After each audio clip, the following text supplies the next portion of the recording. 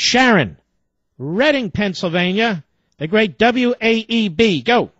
Hi, Mr. Levin. It's a pleasure to speak to you this evening.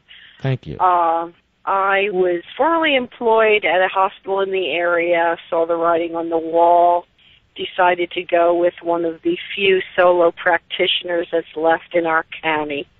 The hospitals have bought out most of the doctors for a reason. And I was just informed that the particular health care plan that I have, they had paid a little bit toward my health care last year.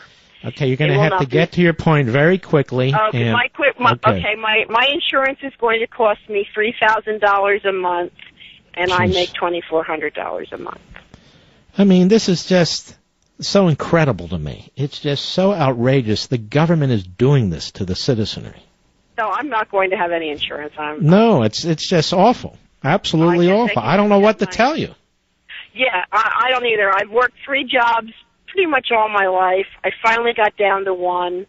I mean, $3,000 a month, that's a heavy mortgage. It's more than my mortgage. It's double my mortgage. But I'll have zero. I'll actually be in the whole $600. Yeah, I'll have to get another job to make zero. I don't know what to tell you. I mean, this is so appalling, and we get these calls all the time. And and then they hear these hacks that come on from Obama on TV and go on that 3 million people are covered and 5 million. No, they're not. Pushing people into Medicaid. 9 out of 10 people who've signed up, 4 out of 5, whatever, same thing, are Medicaid recipients. I mean, look what they're doing. They're destroying your life in order to subsidize somebody else. Thank you for your call. I'm sorry. I don't know what to say. I don't know what to say anymore.